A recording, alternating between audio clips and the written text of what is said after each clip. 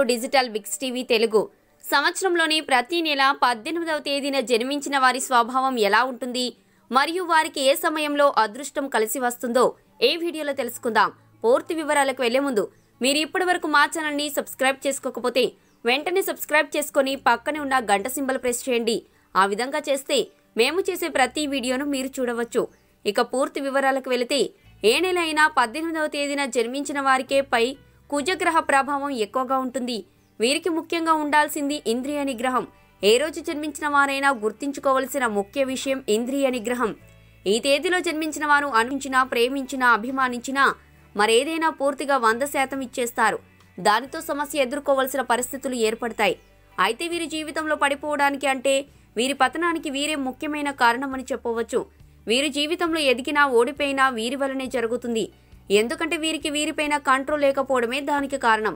ఈ తేదీలో జన్మించిన వారు ఒక స్థాయిలో ఉంటే అదే స్థాయిలో ఎక్కువ కాలం ఉంటారని చెప్పవచ్చు. ఏదైనా అతి అనేది దేనికి పనికిరాదు అనే విషయాన్ని గుర్తించుకోవాలి.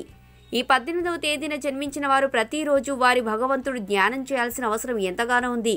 అయితే ఈ 18వ తేదీన జన్మించిన వారు గుర్తించుకోవాల్సిన విషయం ఏమిటంటే దయాగుణం, దయాహృదయం ఉండాలి. అప్పుడే వీరి జీవితంలో అనుకున్న స్థానానికి చేరుకోగలరు. అలాగే వాహనాలను నడిపే సమయంలో జాగ్రత్త వహించాలి మరియు కోపాన్ని అదుపులో ఉంచుకొని మాట్లాడాలి. అయితే ముఖ్యంగా వీరికి ప్రత్యేక శత్రువులతో పరోక్ష శత్రువులు కూడా ఉంటారు.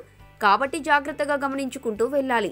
అలాగే వీరు ఎప్పుడు కూడా 10 మంది నా మాట వినాలి, నేనే అన్నట్లుగా వ్యవహరిస్తూ ఉంటారు.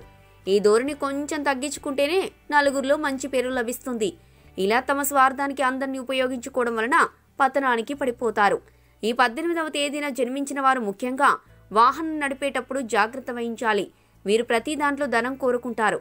అలాగే వీరికి ఎప్పుడు ఒకే విధమైన జీవన శైలిలో ఉండటం అంటే ఇష్టం ఉండదు. ఈ వీడియో మీకు నచ్చినట్లయితే లైక్ చేయండి, షేర్ చేయండి మరియు మీ అభిప్రాయాలను ఈ వీడియో కింద కామెంట్ రూపంలో తెలియజేయడం మాత్రం మర్చిపోకండి. Thank you.